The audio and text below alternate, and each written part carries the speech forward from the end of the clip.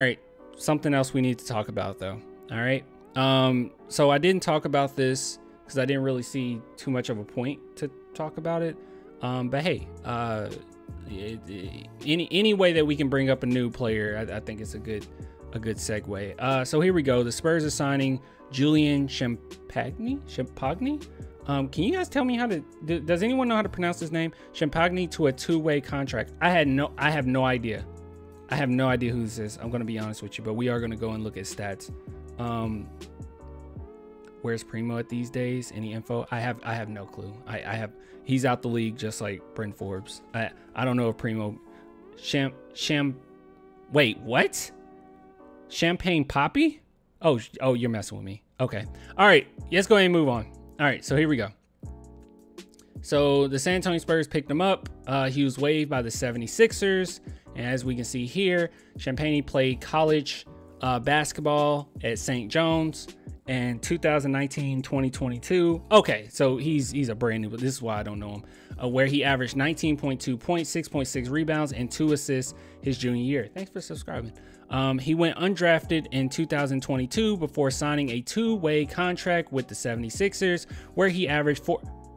Okay, in the G League. I was about to say, I was like, what? I don't remember seeing him at all. Okay, 14.3 points, 5.7 rebounds, and 1.9 assists in 18 G League games. He joins Dominic Barlow as the Spurs' other two-way player. Beautiful. All right, so what do we know about him? I know absolutely nothing about him, but we are going to look at stats because I love me some stats. So let's see. Has he played at all this season? He has not. He only played 2 games. Okay, there's no information on him. I have no idea who he is, but this is what I'm going to do. All right, let me go ahead and watch this video really quick.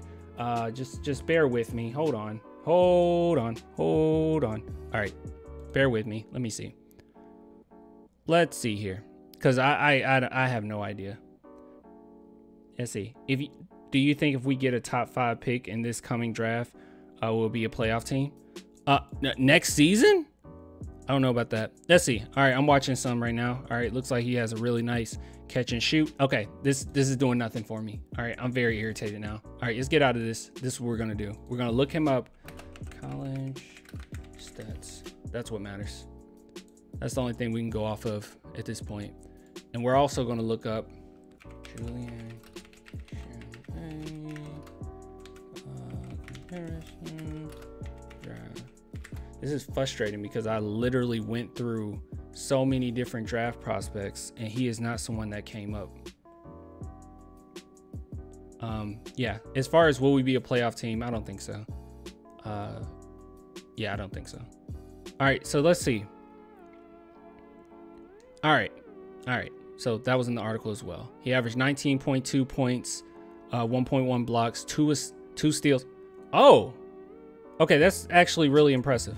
78% field free throw percentage. So any percentage that we see over here, we can at least insinuate that it can improve because he can't shoot his free throws. But moving on down, 3-point percentage 33, which is about 34%. Not bad. Field goal percentage 41.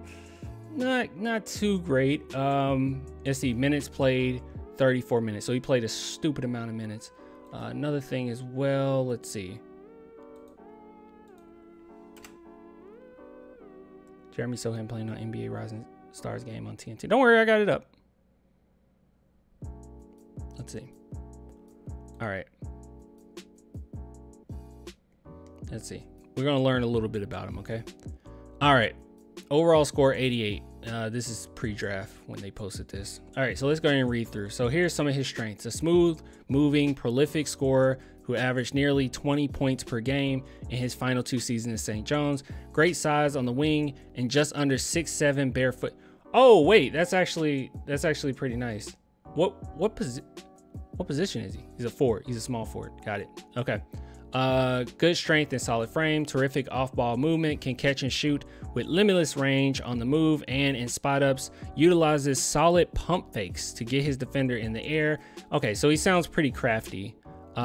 Decent shooting mechanics that doesn't need too much tweaking, allowing him to start working to improve immediately, capable of scoring on the outside and attacking the rim, but his interior scoring package. All right, so overall, as far as scoring, he can get it done. Sounds like he's more so a role player, if that. But yeah, that's it. Weakness. Isn't a terrific athlete and can struggle defensively against the elite NBA wings he'll be matched up against. Foot speed isn't the greatest. His strength is the only athletic component of his game that shouldn't let him down as he makes the jump from Big East to the pros. He actually, I don't know. I mean, just from the description, he sounds a little bit like Keldon, like just a little bit. I don't know. I mean, bad defensively, but his strength is the thing that he's pretty good at as far as his athletic ability. I don't know. Yeah, I don't know. And I would say, well, Keldon is a better 3-point shooter, but as of late, not really. So doesn't have terrific upside and most likely projects as no more than a 15-20 minute per game role player in his prime. Geez, that is rough. It's a rough way of putting it. Can settle for outside shots a little too often in isolations. Okay, he's nothing like Keldon. Relied on his size and length offensively, which won't fly at the next level. All right, I don't know. We'll see. We're gonna have to keep an eye on this one. But yeah, just wanted to bring it to your attention that the San Antonio Spurs did pick up this bad boy right here. So I don't know much about him, but I'll keep my eye out. And if there's anything that stands out, I'll definitely do more vids on them. So yeah.